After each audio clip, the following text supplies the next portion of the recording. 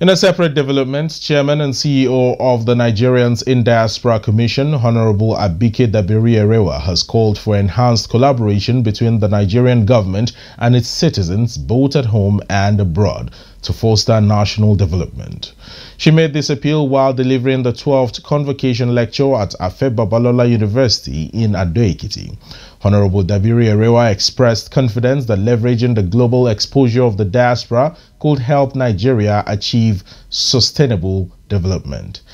She encouraged Nigerians abroad to work closely with those at home, drawing comparisons to how countries like India, China, and Singapore have harnessed the skills of their diaspora communities for national progress. She also noted that ABUAD, as Nigeria's leading private university, could also collaborate through staff and student exchange programs, research partnerships, and diaspora-led sabbaticals.